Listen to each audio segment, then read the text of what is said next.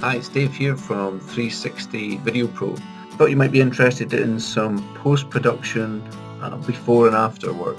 So this is a holiday cottage filmed for a customer, and it is a fantastic place to film 360. It's a brilliant house and fantastic lighting. So I wanted to show you that we had already cloned out the tripod. So you can see here that there's no tripod, and more importantly there's no shadows, which is something that's also important to try and fix.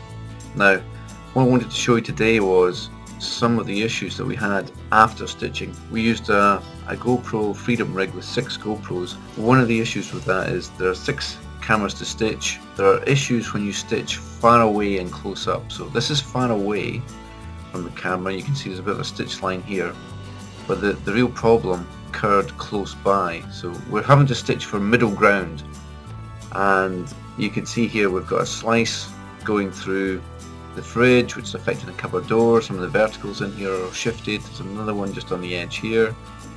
We've got some handles that are misaligned, and another slice through here affecting this one. So what we did, well, the reason we chose actually this location for the camera was so that we could get a long shot between the back door and all the way through into the lounge, so that the viewer, if they have it in a headset and they're looking around, they can get the full scope of the room, because it's a lovely room. Let me show you what happened. So this is what it looks like now. You can see our handles, the side slash here, and another cut over here that we have to repair.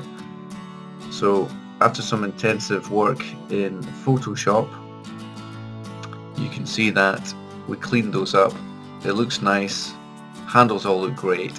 So if you have that in a headset and you're looking around, you probably don't notice the stitching issues so much, but if you're pausing the video at any point and you want to look at detail, then you would pick that up.